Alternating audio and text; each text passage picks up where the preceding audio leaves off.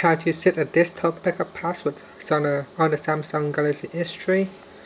First, what we want to do is go back to the home screen, then tap on settings on the home screen. Now you want to scroll to the bottom of the screen and tap on developer options. On the top, tap on desktop backup password. Now you will need to put in the current full backup password.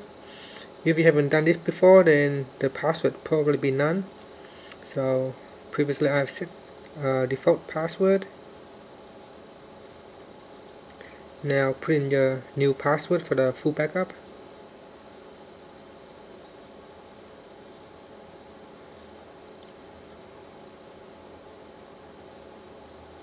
Then tap on set backup password.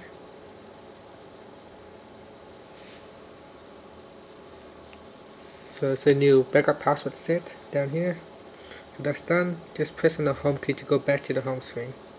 Thank you for watching this video. Please subscribe to our channel for more video tutorials.